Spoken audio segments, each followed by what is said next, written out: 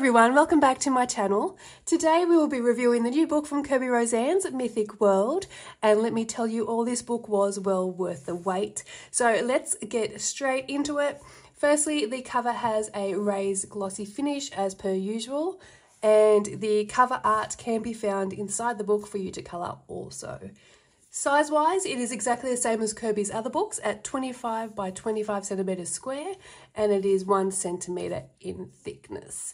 Now, I have the UK version here, and thank you so much to LOM Art, Kerby's UK publishers, for kindly sending me out a copy. This book was first released in the US in March and most recently released in the UK on April 14th. So most of you have probably seen a flip through by now. This will be a more detailed review with me discussing how I envision each page to be coloured, so get ready for a long video, my friends. If you are looking for a quick flip through, there are quite a few up on YouTube already, so you can go and have a look at them, or you could just mute me and speed the video up. Before we start looking through the book, I have seen some comments regarding this book being a bit creepy for some people. I totally get that this subject matter is not going to be to everybody's style. Personally, I like supernatural and all things creepy and spooky. And I also have a love for mythology too. I think understanding the meaning behind each image within their relevant cultures just makes the pages that much more fascinating to me. Now, I've also seen a few comments saying this book has a lot more double page spreads than Kerby's previous books. So, of course, out of curiosity, I counted. And Mythic World actually has 24 double pages, where Worlds Within Worlds has 26 double pages, as does Fragile World. So Mythic World actually has the least amount of double pages in the World series. Now, the binding, there has been a lot of discussion around this, and I've had quite a few direct messages also asking about it. I don't have the US copy, so I can't really comment on that. I have purchased a US copy many years ago of Mythomorphia, and I did have binding issues, so I went and bought a UK version to replace it. I have never had any binding issues with my UK versions. When you first get the book though, the binding can seem quite tight, and some of the pictures are right in the centre of the binding, but the spine breaks quite easily with a little bit of pressure. And I've coloured one page in Mythic World so far, so my book actually already lays virtually flat when opened, which you will see very soon.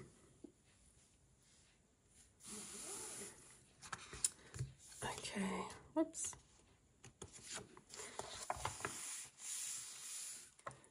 So our first page in the book is the title page, and we have a picture of Medusa, who is one of the 3 powerful Gorgon sisters in Greek mythology. She was cursed by Athena, which resulted in her serpentine locks and a face that turns anyone who looks at it to stone. This is our nameplate double page, and it has small elements from all the different creatures inside the book.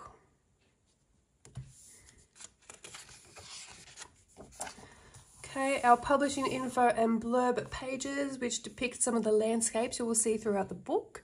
And the blurb says, "A mythical and magical experience awaits. Venture with me into a parallel world where familiar landscapes come to life with gods and goddesses, monsters and spirits. This is legend as you've never seen it before. Each intricate illustration has been crafted with fine liner pens and can be coloured in any way you like. Find out more information about each myth at the back of the book." So at the back of the book, there is an index describing each myth depicted in the book, and you can find them quite easily from the page numbers that are marked at the bottom of each of the colouring pages. Now, I have printed out the index from the back so I can give you some background on each picture. I'm just going to give you a summary though so I can read it, so you can read it in its entirety when you get the book, if you choose to do so.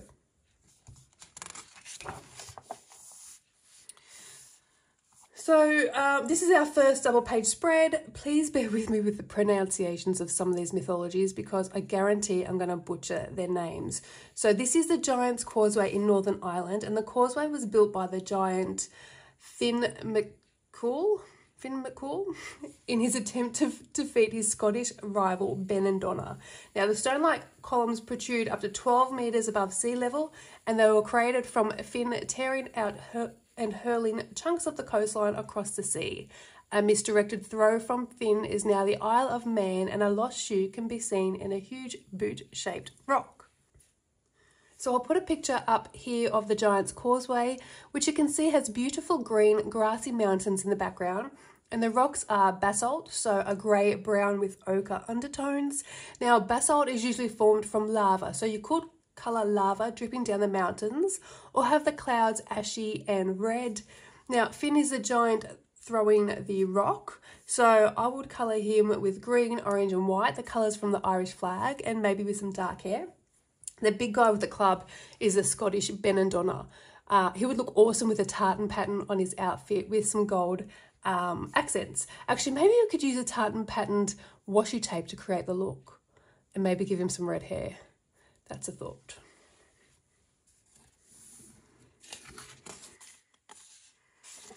Okay, page 8.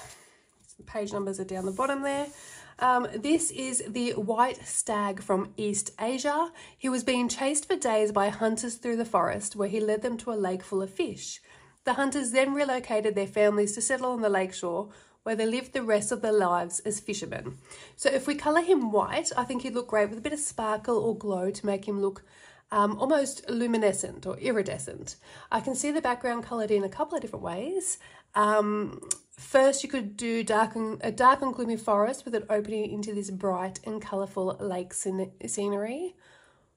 Or the entire picture bright and cheerful with some sun rays shining down and glistening off the stag's fur. So very magical page.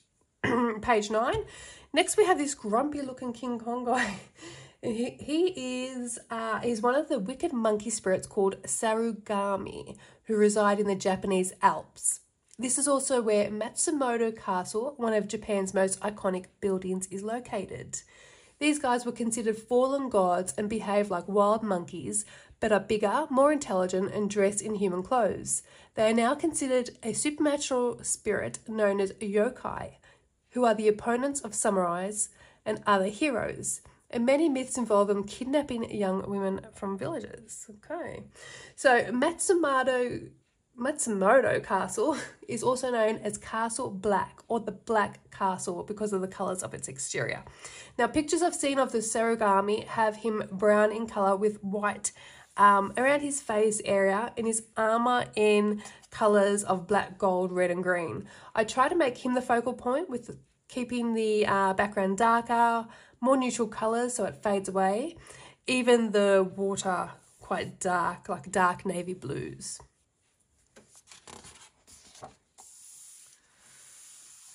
Page 10. This guy looks like he's grown out of the cliffside. So this is Thor, the god of thunder, and he's in a valley and a mountain ridge in Iceland, which is believed to have been formed by Thor striking down his hammer into the rocky landscape. Thor is described as being red-bearded. You can see the lightning swirling around him here, so I envision a turbulent, stormy sky, dark with glowing flashes of lightning about.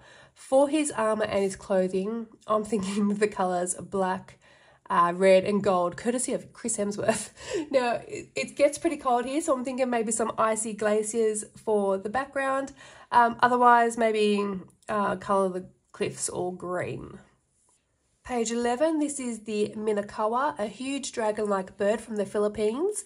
It is said to patrol the sky waiting on its chance to capture and swallow either the sun or the moon, creating a solar or a lunar eclipse. As Earth is plunged into darkness, the cries of the people startle the creature into releasing the celestial body. So he is described as having feathers like razor-sharp swords, eyes like mirrors, and its beak and talons are made of solid steel. I mean, you would think swallowing the sun would burn his little throat. So when there is a solar eclipse, the sky turns that orangey colour before turning black. I think he would look great in silvers and whites to create the steel and sword effect and contrast it against an orange and black sky with lots of shadows cast down onto the mountains. Okay, this guy looks a treat. He has a dragon's tail, snake heads for fingers. His head is on fire and he has bat wings. Now, he looks like he's coming straight out of the volcano here and is about to destroy this poor little village. All right, so he is Typhon, the winged fire-breathing storm giant from Greek mythology, who was imprisoned beneath Mount Etna in Sicily, Italy, by one of Zeus's thunderbolts. The volcanic eruptions are said to be caused by Typhon trying to escape. Now, we will see a few of his children later in the book, the Chimera and Scylla. So I think this page will call for lots of reds and blacks for all this lava.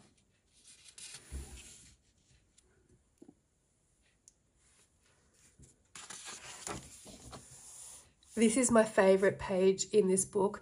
I think this guy is actually super cute. He looks like he has one webbed foot though, and the other isn't. Now, he is a mischievous water demon from Japan called a kappa, and he lives in rivers, lakes and ponds. Now, the little pond on top of his head is the source of its power. If that pond spills, it can lose its power or even die. They usually use their powers to create mischief, but they occasionally help humans too. The simple act of offering a cucumber with which they have a curious affinity is enough to ensure protection from them. That sounds a bit like my preteen, cute and mischievous with a penchant for cucumbers and hummus. So my research tells me they are typically either green in colour or a yellowish blue with the turtle shell on its back.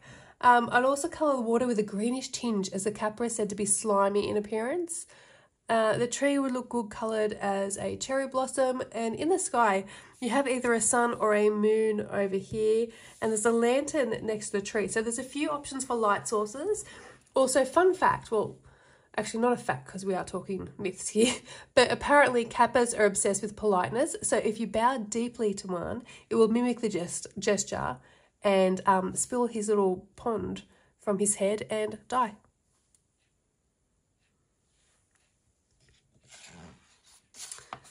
So this is most definitely the Kraken. His mouth looks like a giant cave. Now, this legendary sea monster lives off the coast of Norway and Greenland. He sleeps at the bottom of the sea and rises to the surface when he's hungry.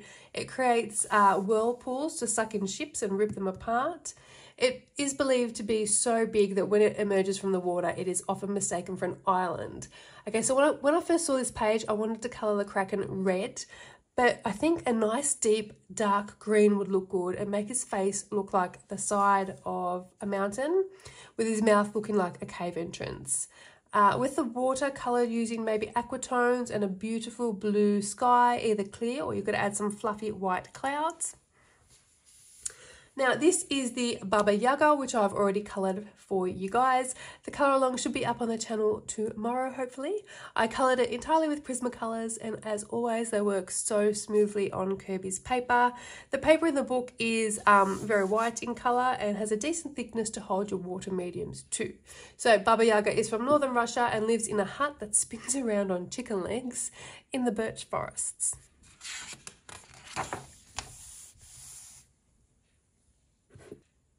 This is the river snake of Horseshoe Falls, Canada. Now, his aim in life is to poison the water in Niagara Falls and then eat the people that have taken a drink from the river. Now, I'm assuming the people poisoned are dead. His plans are foiled and he ends up being killed by a lightning bolt courtesy of Henem, the thunder god, and his dead body obstructs the flow of the river and forms the Horseshoe Falls. Now, I can't find any descriptions of how he would have looked, so there's a few different ways you could go about this, in my personal opinion, of course. Obviously, there is a whole lot of water in this page. I'm thinking the water would look better on the greenish-brown side rather than the deep blues. So you could contrast the snake against those dark colours with reds, oranges, yellows, or even maybe a deep purple. You could use blacks and greys instead maybe and make him dark so he looks like he's the top of the concrete.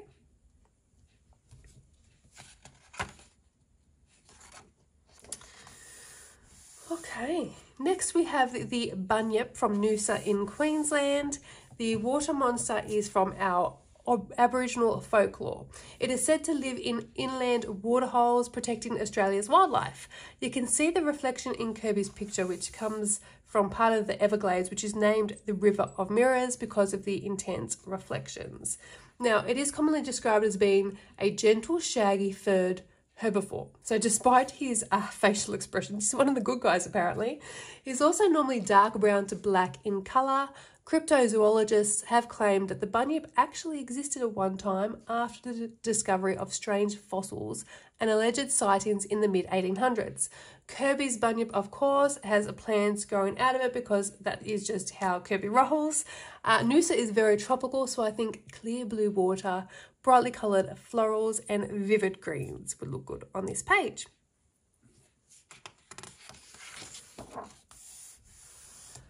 Okay, we have a large dragon on a mountain. Are these crystal balls in his claws? My instant reaction is to use purples and yellows for this page, but let's see if Kerby has given us a physical description. So this guy is the Drook, and he is from Bhutanese mythology and lives in the remote areas of Mount Everest. Its roar is attributed to the thunder that echoes through the mountains. The Drook is a national symbol and features on Bhutan's national flag and in the national anthem. So, okay, I'm definitely going to be able to find a picture of him. Bhutan's leaders are known as the Drook Galapo, which means dragon kings. So the national flag is yellow and orange with a colourless dragon. So we can still use the yellows and purples on this page. If we colour him yellow with an orange underbelly or vice versa, that looks like a little bit of lightning coming out of his snout and hitting the village, and his roar is attributed to thunder. So we could use deep purples to create a thunderous night sky and some greys to create a rocky mountaintop. Okay, next we have a giant bird picking up an elephant. Look how happy the elephant looks. Something tells me I don't think he knows what's coming. Now, who is this guy? He is the Roc from Madagascar. He is a gargantuan bird from ancient Arabic mythology who has a particular appetite for fully grown elephants. Its feathers are likened to giant palm tree fronds, and its wings, each spanning 15 metres, can create powerful cyclones. In one Arabic fairy tale, Sinbad the sailor ties himself to the Roc's leg and the bird flies him to a rocky valley filled with diamonds and jewels. So it looks like lightning cracking in the sky again and around the rock. But this picture gives me a daylight feel, so I'm thinking dirty blues and greys for the sky. Even those bluish greens, like the colour of the sky before it hails.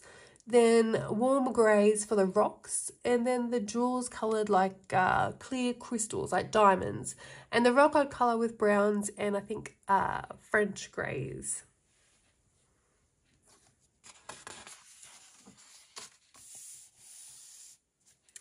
Okay, this is a real mix-up. This is the Chimera we mentioned earlier, the child of Typhon. This is a three-headed fire-breathing creature with a lion's head and body, as well as a goat's head and udder, and a serpent or a dragon for a tail. This mean-looking guy is said to be from Yanatis in Turkey, where small fires have been burning from vents in the side of the mountain for more than 2,500 years. These fires are said to be from the Chimera's breath. Okay, so I'd colour this guy in warm browns with maybe a black mane on both the lion and goat faces, with the fur blending from browns to yellow greens as it transforms from the lion's body to the snake, and a creamy white for the udder, reds for the flames and the sky, and then keep the rocks and pillars neutral in greys.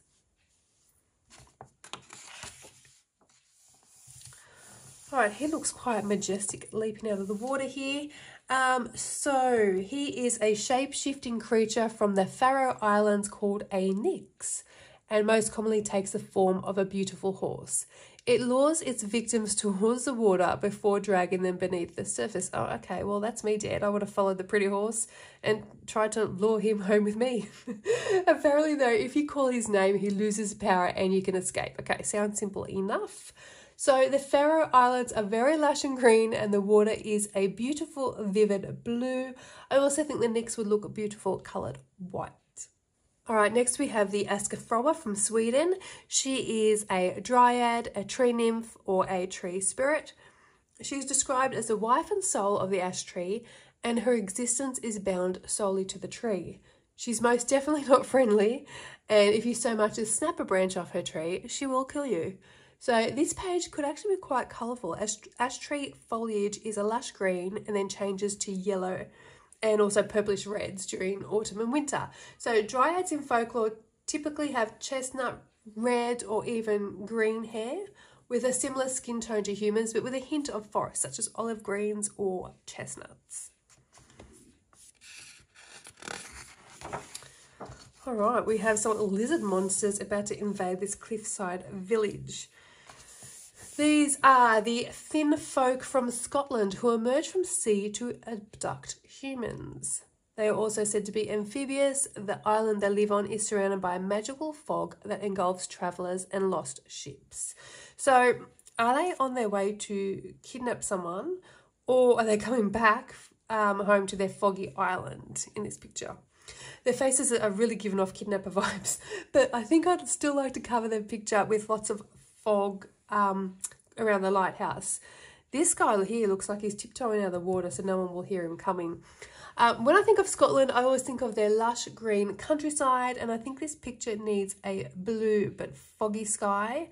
From what I've found on the Finn folk, the females often appear with ivory or white skin and in a mermaid form.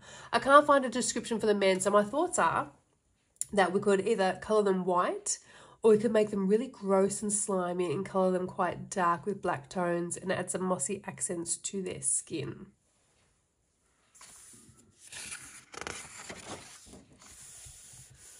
Okay, already I'm picturing lots of reds and golds again for this page. My red pencils are going to need to be replaced very quickly. There are a lot of lanterns flying around, so we could have a fiery backlit background too, a bit like the flying lanterns on the cheetah page from Worlds Within Worlds. So this pretty creature is the Quillan, which is a gentle unicorn-like creature from China that appears shortly before the birth or death of a respected ruler. It is described as having a multicoloured back and a yellow belly. Okay, so this is a plan. A golden belly, as it looks a little like armour plates on its stomach, and multicoloured scales of red, blue, orange, and maybe some green as well. So all of them coloured individually. Okay, so we have 3 females here on page 32. There are quite a few people to colour in this book, I think more so than in Kerby's older books. Here we have a bunch of clocks, some skulls, and lots of flowers and foliage in the background. And all the females look like they're holding some sort of thread. Okay, so these 3 women are the Moirai from Greek mythology, also known in English as the Fates, and they control the fate of all living things. So one woman spins the thread of life, that would be her, I'd say, while the other measures the length of your life, and the last woman cuts the thread which determines the moment of your death. There is a tapestry depiction of the 3 women in the Albert Museum from London, which shows the women in the middle dressed in, the woman in the middle is dressed in white, the one on the left is in blue, and the one on the right is in red. So I think if we keep their skulls a neutral ivory tone and the clocks a pale gold, we could bring some of the blues and reds from the clothing up to the trees for the flowers. Okay, next we have the Kumho from Korea. She is a supernatural fox spirit who transforms into the form of a beautiful woman. With every additional 100 years they live, another tail sprouts. So I'm assuming she was born with a tail, and she has 9, so she's over 800 but under 900 years old. She's looking pretty good for her age. She passes all her time prowling graveyards to feast on human hearts.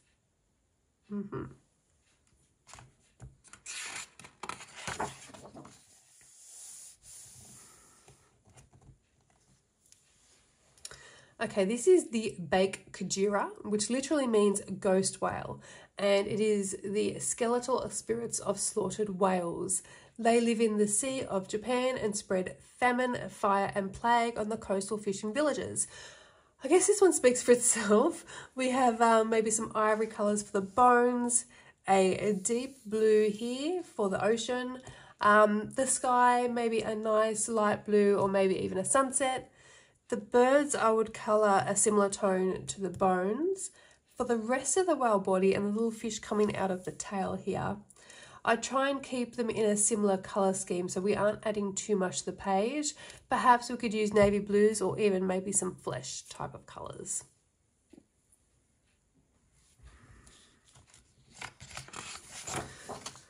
Okay, page 36. So this looks like a butterfly with a human body.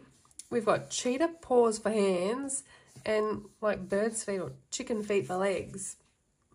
So this is a skeletal warrior goddess from Aztec mythology called an Itzpapalotl. She watches over women in childbirth. I mean, I'd rather she didn't. She rules over a paradise world where victims of infant mortality ascend. Okay, so she's a little creepy. She's also a type of silk moth with wings tipped with blades of obsidian. That'd be those things here. Obsidian is usually a deep black or a blackish green. She has jaguar claws on her hands and eagle talons for her feet. So I'd colour her skin like human, her outfit in oranges, reds and blues, like what we typically think of as Aztec colours, and the same on her wings with black or blackish green tips. Okay, these guys look fairly harmless over here. They're the Pataperihi from the Wapua forest in New Zealand. They look similar to ordinary humans and like to sing and play bugle flutes. Sunlight is harmful to them, so they are active at night and on foggy days. In this picture, they are depicted next to one of the largest trees in the world, which is named after the Maori god for the forest.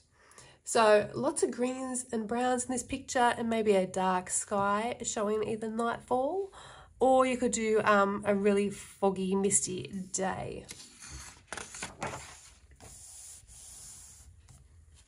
This guy looks like he is on fire and is running into the water to cool himself off. Either that or he's dancing some sort of jig there in the ocean. He's the Yaksha from Thailand. They are a shape-shifting nature spirit that hides in the earth and tree roots. They are considered the guardian of natural treasures. So this guy is commonly shown as having a green or blue skin tone with a golden red outfit. We've got the water down the bottom here.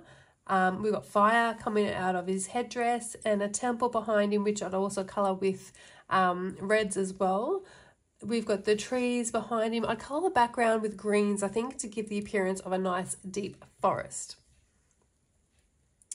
All right, we've got lots of tiny little details in these barrels, lots of jewels, lots of gold. This guy is the Kubera and is apparently the king of the Yakshas and the god of wealth and prosperity, but whereas the Yaksha here is from Thailand, this guy lives in China. He is often depicted wearing pink, yellow and green, and he has the Himalayan mountains behind him.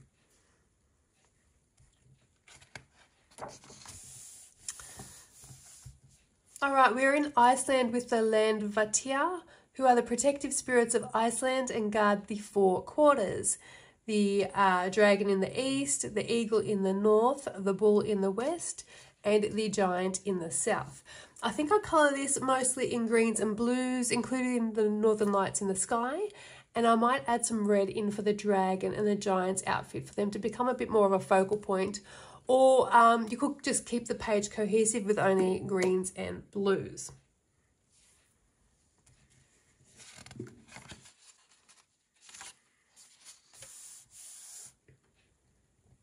Next, we have the griffin, who inhabits the Carpathian Mountains in Europe and is half eagle and half lion. They lay eggs that contain golden nuggets. A race of one-eyed people resided in the foothills and made frequent attempts to steal from the griffins. The griffin is often depicted with white feathers around his face and neck, with a golden brown body and some dark brown wings.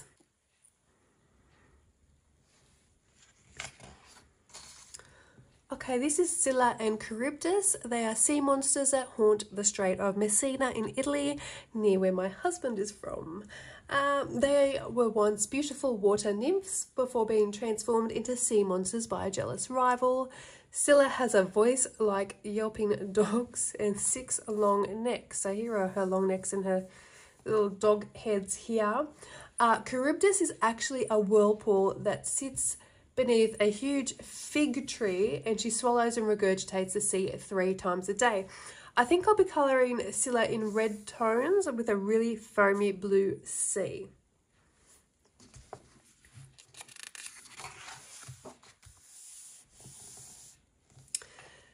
These grumpy looking trolls here, they're actually quite cute, are a cluster of basalt formations in Iceland and are said to be the remains of a family of trolls. According to legends, the trolls once rested on the black sand beach at night. Okay, so I think I'll colour these guys quite dark, the water dark also, and then maybe a pinkish sunset in the background. Next we have the phoenix from Greek and Egyptian mythology. In this picture, we have the phoenix stopping at the Arabian spice groves to gather frankincense and cinnamon for its nests. So we often see the phoenix in fiery colours as it rises from the ashes, but here he is gathering items to make his nest prior to his rebirth. So I think I colour him using pale greys and white, and the spice groves behind him in golden hues of oranges, yellows, reds, and also brown. So I think autumn fiery sort of colours.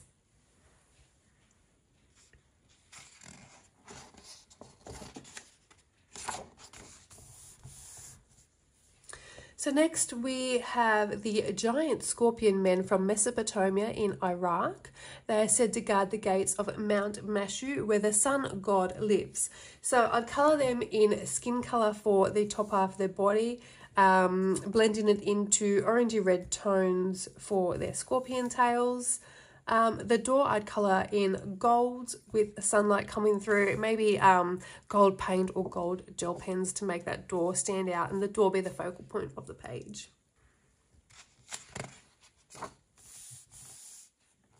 Okay, we are in Greece with the Sphinx. She has the head of a human, the body of a lion, and the wings of a vulture.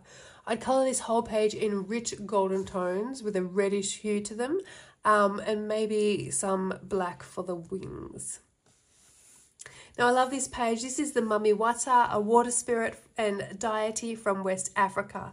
She is the protector of the water kingdom and a force of good fortune and fertility, and she is usually accompanied by a water snake. I'd colour her outfit in red, gold and green, and I would colour the snake to match as well.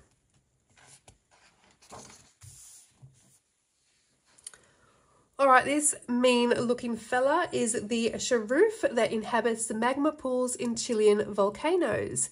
Its body is made from rock crystals and magma, and it has the ability to summon powerful earthquakes and volcanic eruptions. Now, to prevent these seismic events, a sacrifice can be made, and after it has finished eating the human, it sets fire to the disembodied head and hurls it down to the people below. Charming, isn't he? So in typical lava fashion, I'd probably colour him with reds, oranges, yellows and blacks with a dark ashy sky. So really dark colours with some bright reds and oranges to make the page pop.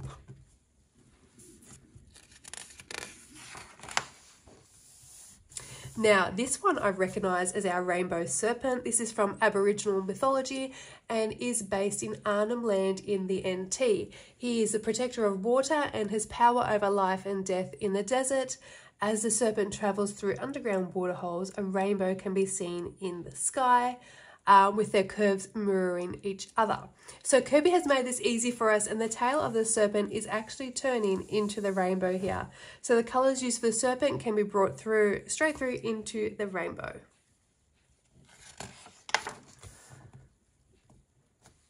Okay, this is Alkimos and Gamian, powerful spirits from Russian folklore. They are described as having the heads of beautiful women, the bodies of birds, and hypnotic singing voices.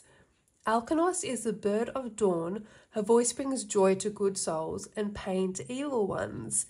Gamian is a symbol for wisdom and knowledge, and she delivers prophecies from the gods. So I've seen some beautiful images online of Alkimos with red hair, which I'm guessing symbolises dawn, And her wings also blend in from yellow to orange to red to blue. Gamian is depicted as having black hair and black wings. So I colour these pages quite opposite, day and night. One without much colour at all in just different shades of blacks and greys, and the other one using your yellow, orange, reds and blues. I don't know which one is which. Maybe this one might be... It looks like she's got a sun behind her as part of her head. So I'm going to go with this one as being Alchemist. Maybe. Either one would work. Oh, no, I thought that was moon for a second. Okay, the Ungate lives in Santo Tomas in the Philippines and is said to have the upper body of a woman and the lower body and legs of a horse with a single horn on her head. She carries a bow for hunting and hoards precious gems and wears sparkling jewellery. So the jewellery on this page is so tiny, so many really tiny details.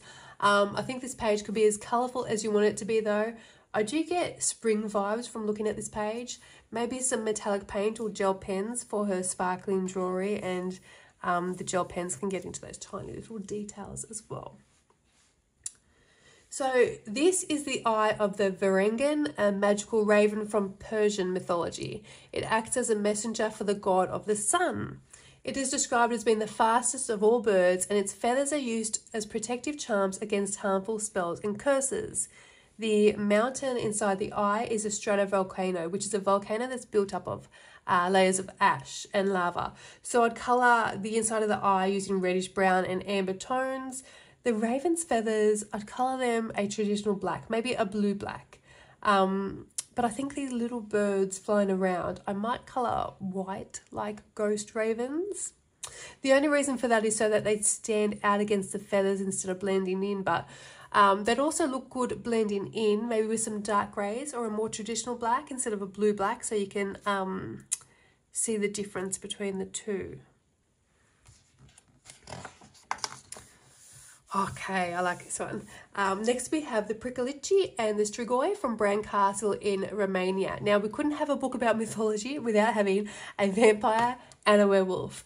This picture I see as really dark and moody, a dark stormy night perhaps. We've got the moon up here, maybe a tint of purple for the sky. Now, Bran Castle actually has white walls with a red tiled roof. The trees are colour with sort of bluish greens. The Strigoi, this is giving me Vampire Academy flashbacks saying Strigoi. I'd colour him in similar light tones to the castle walls, I think, so he doesn't stand out too much. Or maybe we could colour him dark and have everything else in the picture dark and the castle standing out. But if I'm going to colour him in light tones, I'd also colour the werewolf in pale greys to match the colour tones of the rest of the page. Maybe using some yellows and purples to create a glow on his fur from the moon as well. Okay, so these creatures are the four guardians of the world and sky. The azure dragon is a guardian of the east and represents wood and the season of spring. The bird is a guardian of the south and represents fire and summer. It looks a little bit like a phoenix here. The white tiger guards the west and he represents metal and autumn. The black tortoise is a guardian of the north and he represents water and winter. So the azure dragon I would colour in blues. The black tortoise I'd colour using blacks and the greenish blacks and have a dark green snake coiled over him. The white tiger I'd obviously colour white, and the bird with reds and oranges like fire tones. Okay, this is Isis, the Egyptian goddess of maternity and healing. I'd much prefer her overlooking my childbirth than the moth from earlier in the book. She is also the divine protector of the dead. She is commonly depicted with a headdress bearing the hieroglyphic sign of the throne. So much like a few of the pages in this book, reds, blues and golds would be the way to go, I think, including gold feathers on her wings as well. Okay, so this creepy guy bathing in a pond of bones is the Nokken, a shape-shifting water spirit from Norwegian folklore.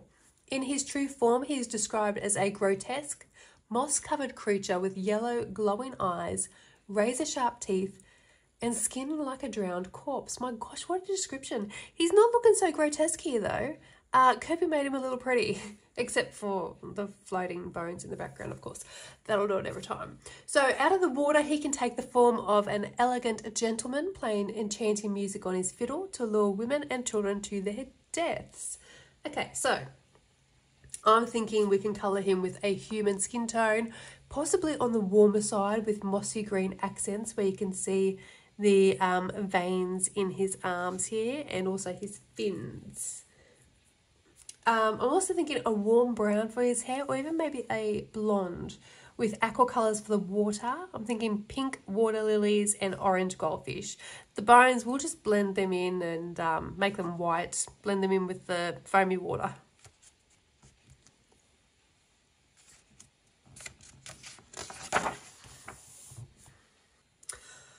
Okay, so this giant fish looks like he has fire in his belly, as well as a thunderstorm, lightning included, and rocks. And he looks like a mane of hair on his back as well. Okay, so this is the rainbow fish from India, and it is the size of a whale with colourful scales. Okay. All right, so the green scales, which I thought was a mane of hair, is grass to symbolise earth. The blue scales are not rocks, but ice to represent water. And the yellow scales are made up of lightning to represent air, and the red scales are made of flames to represent fire.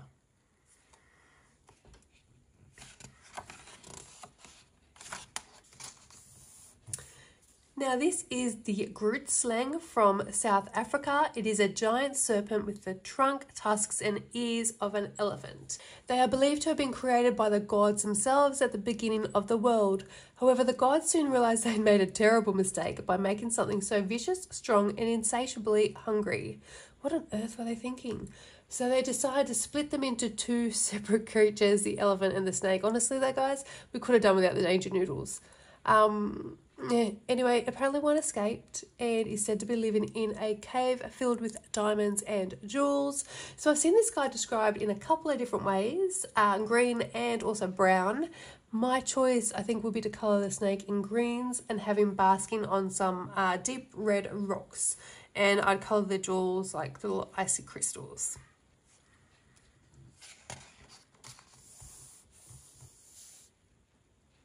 This guy looks a little crazy, and I think he's wearing a skull necklace. They all have different little patterns on them, and they look like they're laughing.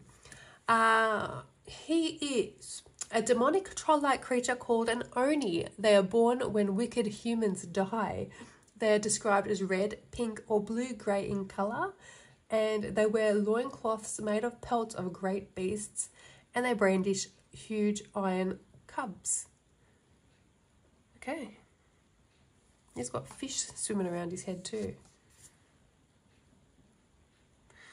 Now, this guy is a one-man army with all those heads and arms. So he is a Hecatoncheires, one of three from Greek mythology. They are giants, each with 100 hands and 50 heads. They control the clouds with their hands and the wind with their heads. All right, so I've seen him depicted with green skin, and I've also seen him depicted with human skin tone and a green outfit. So lots of greens on this page.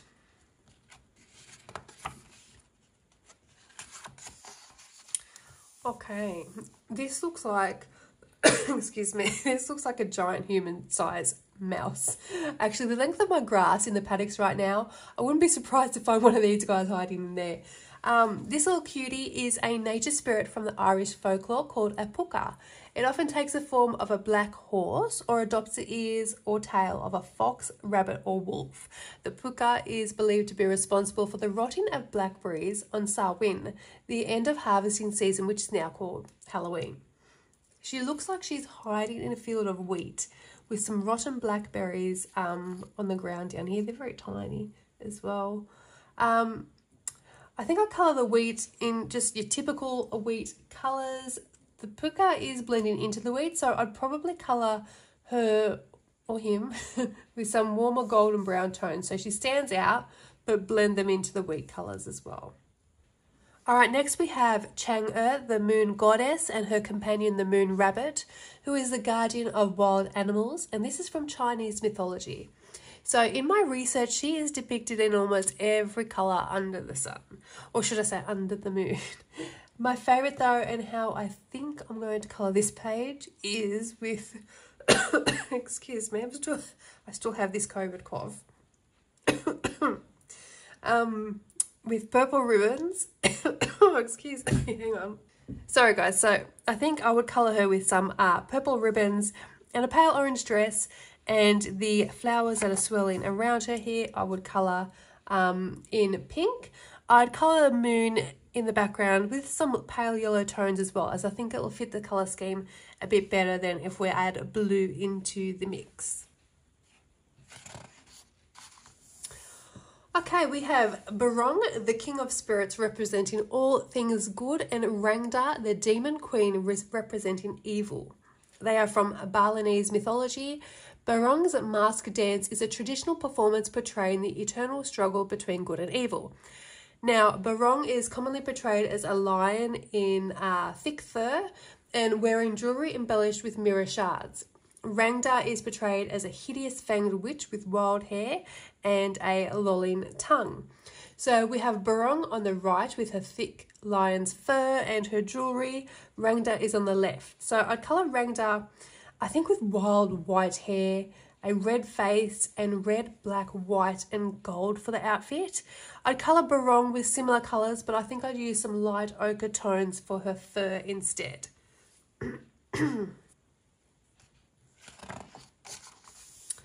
Now we have the Gothic grotesques from Notre Dame in Paris. We have no functional purpose. They simply serve as decorative sculptures. I really want to see this coloured in a dark Gothic colour scheme, really black, really moody. Maybe it could be Notre Dame at night though, since it's actually quite a light exterior, I think. Actually, brilliant idea, Karen. I'm going to colour this as a night scene, and the windows here can create a light source and a glow, creating shadows and light on our Gothic grotesques.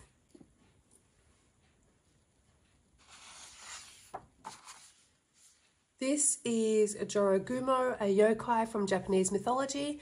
Every time I see this picture, I think of the Stygian spiders in the Throne of Glass books. She usually takes the form of a spider, but has the ability to shapeshift into a beautiful woman. She preys upon young men, seducing them and binding them in her strong silk threads before she weakens them with venom, creating a slow and painful death. She seems like she'd be great fun at parties. The Yorogumo spider is commonly depicted in black and yellow, so I think she'd look great in a black outfit with golden ribbons. And I'd colour the background using sort of mahogany colours, mahogany wood. This pretty little mermaid is the Iara from Brazil. She is a siren who sits on a rock and sings while brushing her green, flower-adorned hair and attracting the attention of male passers-by before dragging them to the depths of the river. So this is the next page I'm going to be colouring. So this is going to be the next colour along after the Baba Yaga. And I'm going to colour her with some deep green hair and a red to aqua blend for her tail. And I'm going to use different shades of red and blue to colour the underwater foliage behind her.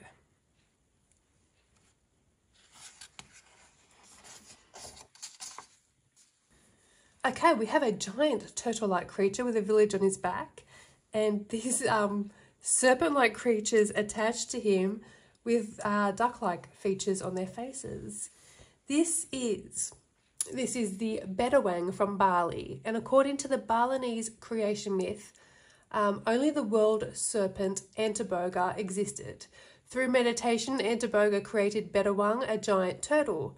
Two dragons lie on either side of its shell, that's what they are, to provide stability for the earth that rests on her back. When it moves, earthquakes and volcanic eruptions occur, Above the earth, there are several layers of sky. Okay, first being water, then a moving sky occupied by the god of love, next a dark blue sky that holds the sun and moon, then a scented sky full of flowers where snakes known as awan fall like shooting stars. That sounds terrible. The ancestors live in a fiery sky further above, and the gods occupy the final sky. So Kerby has clearly depicted the scented sky with all the flying snakes here. This whole page I can see coloured in beautiful bright colours, lots of greens, lots of reds, lots of blues. Oh, excuse me, we're getting to the end. I think I need a glass of water. Okay.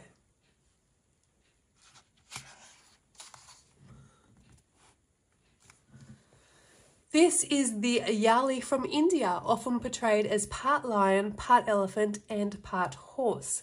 Sculptures of Yali are common across southern India and are believed to protect the entrances of temples. If you look up the pictures of Meenakshi Temple, the Yali is the dominating feature of one of the temple's many halls. The picture shows a temple in colours of mint green, aqua, red, yellow, and even a light pink.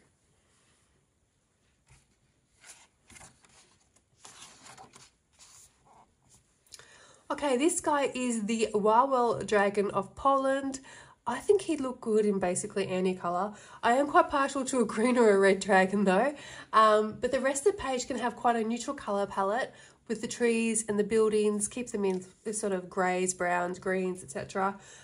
You've got the flames from his fire breathing, so go wild with his scales. Colour them any colour you choose. Maybe try to keep them all in the same colour family though. So by that I mean keeping all the colours on the page in cool tones, warm tones, or in neutrals.